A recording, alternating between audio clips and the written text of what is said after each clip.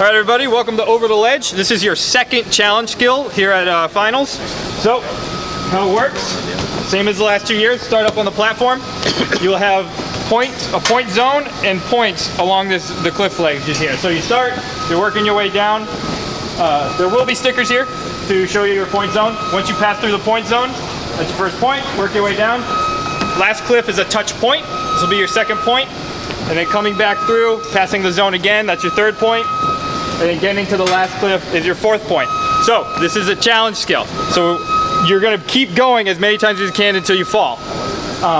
This is only a touch point after you make your first run through. So you don't just start on the platform and get your first point.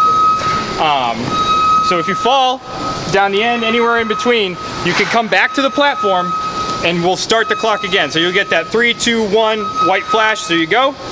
But the ref will only start that once you're standing on the platform. So make sure you're standing on the platform to do that. So you can go all the way down, all the way back. If you fall somewhere down, you can run back and do it. It's up to you how you want to do it. So we'll do a quick demo.